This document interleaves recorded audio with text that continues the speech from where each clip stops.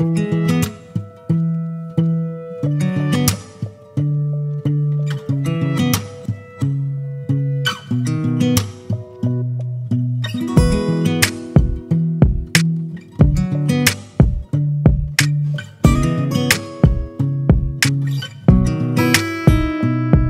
YouTube, Cool Will 1, the barber, DCB, D's Cuts Barbershop, Dayton, Ohio. And I'm here to talk to you about a subject a lot of barbers really don't talk about and really don't discuss, but recently I had to do one of these cuts, but it wasn't my first time. And I talked to some other barbers and I was, amazed by some of the reactions I got. So, you said you had to cut your deceased brother. Yeah. Man, tell me a little bit about that. As a matter of fact, I just happened to do it yesterday. And very different, very different. The feeling that I got when I was over there was like, I'm honored, first of all, to be able to, someone even asked me to do this.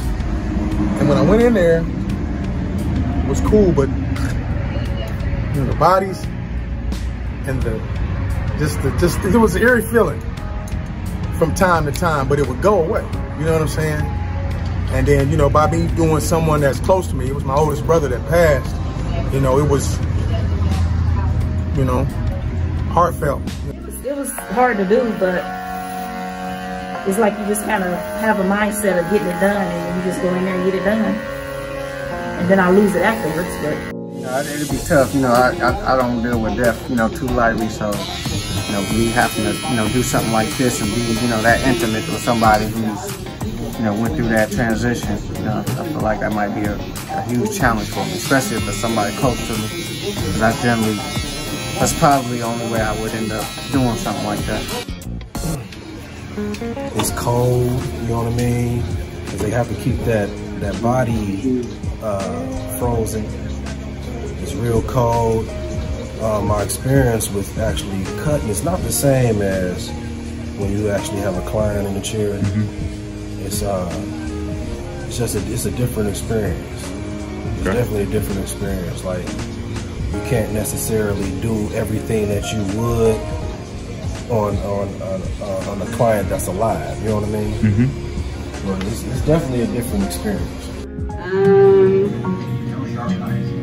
The first two was very emotional. The first one was a young girl, and she was interested in doing brows and makeup, and she didn't get the opportunity to meet me like she wanted to. So her mom and sisters reached out to me and asked me to do her makeup. It took me a minute before I could really walk into the room. And even once I walked in the room, I had to walk out because it was just too emotional for me. But I ended up finishing the job. And I guess after that, I kind of got used to it. The second one was my aunt. And that was really emotional for me too. The third one was my grandmother. But I didn't really cry when I did hers. I guess at that point, I was kind of used to it.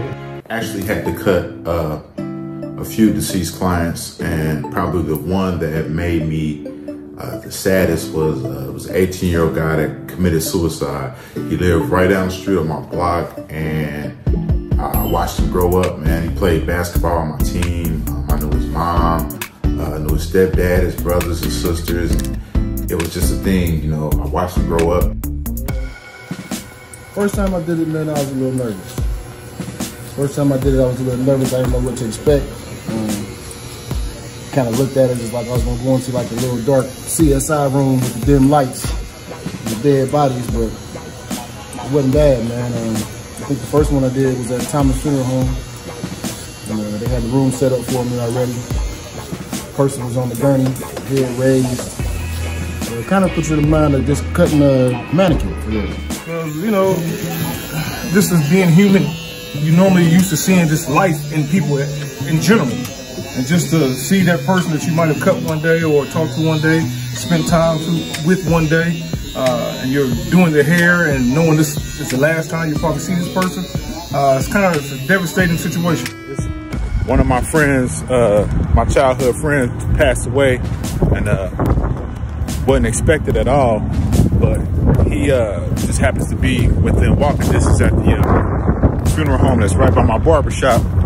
As you can see, my barbershop is right there behind me, and I'm walking towards the my dude James coming with me, get some experience. But yeah, my barbershop is right behind me, and I'm headed over here to Pryor Funeral Home.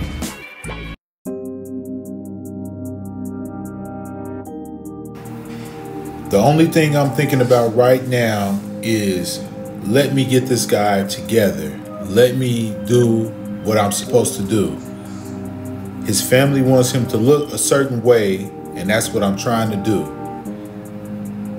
This is my friend, but I want him to look good for his family. At this point, I'm just trying to stay focused. So if I can ask, have you cut anybody close, like maybe a relative or anything? Yeah, I cut a few family members. It was kind of like, you know, my last chance to have my little final words with them. You know what I mean? Like some ones I didn't really get to see prior to them passing away. Maybe it was a situation where I didn't really get to tell them how I felt prior to passing away. So it was my last little personal time being with them. And it was private, personal. I could say what I wanted to say and express my feelings without anybody really, being around. I can be honest with you, man, it really was not bad at all. As a matter of fact, it was kind of like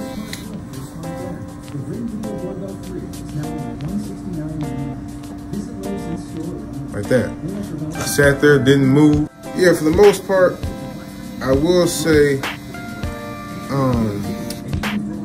it can be scary at first, because I wasn't sure what to expect. But all jokes aside, you don't have to worry about anything, because when you're cutting a deceased person,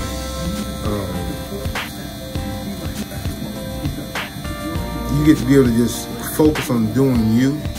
You get to focus on your skill and your craft and your profession, and you can give them the attention that is needed, for their final goodbyes and whatnot, so people can, see them how they were remembered.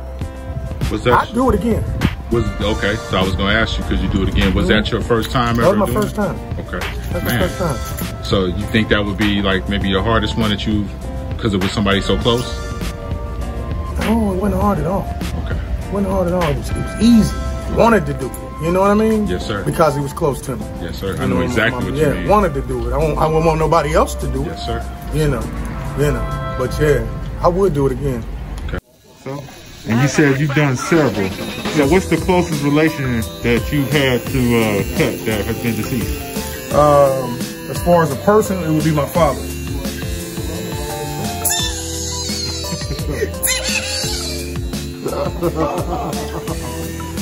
Oh. You ain't got no sense.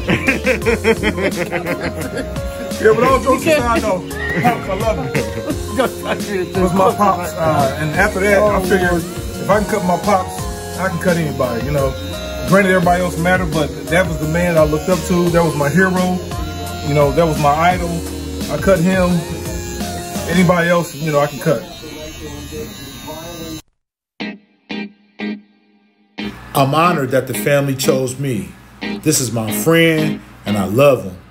And if you're a barber, I hope this video helps you if you ever have to do the final cut.